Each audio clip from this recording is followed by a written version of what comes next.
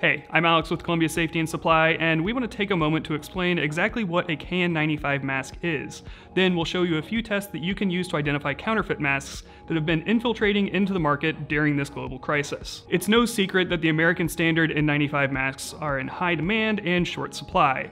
This shortage has opened the door for manufacturers to capitalize by churning out cheaply made replicas that look real but differ in permeability, flammability, and liquid resistance. If you're unsure what the American standard N95 means, check out our quick explainer video right there. The CDC has advised the use of products meeting 7 performance standards from around the world that provide effective respiratory protection, one of those being the Chinese KN95 standard. These masks, like the NIOSH N95 masks, provide protection from 95% of particles that are greater than 0.3 microns in diameter. For some context, a human hair is about 70 microns across, a red blood cell is 8 microns across. Bacteria and viruses can range between 0.2 microns and 3 microns in size. They achieve this filtration through a multi-layer polypropylene melt-blown non-woven construction that effectively filters out dust, fine particles, pollen, and other airborne particles. They're lightweight, disposable, and the elastic ear loops and metal nose bridge provide a secure fit while still allowing low breathing resistance. But let's jump into what tests you can do to determine if a mask meets the KN95 standard, like these, which at the making of this video are available to ship in packs of 10 or boxes of 20. In test 1, we'll look at the mask's flammability. If the mask is KN95 rated, the material will melt but not ignite when in contact with a flame.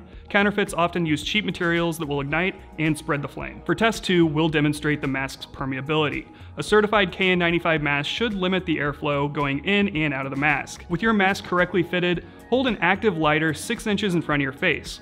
With a certified KN95 mask, you shouldn't be able to blow out the flame no matter how hard you try. For the final test, we'll check the mask's resistance to liquids. Certified KN95 masks have a waterproof layer preventing the passage of fluids. Hold the mask so the inside is facing upwards, making a cup. Pour a few ounces of water into the mask and observe whether or not the water leaks out of the bottom. A certified KN95 mask will contain the water without any leakage, while a cheaper replica will allow the water to flow through the mask. Masks we used for these demonstrations are available for purchase with inventory on the shelf. Order yours today at colsafety.com.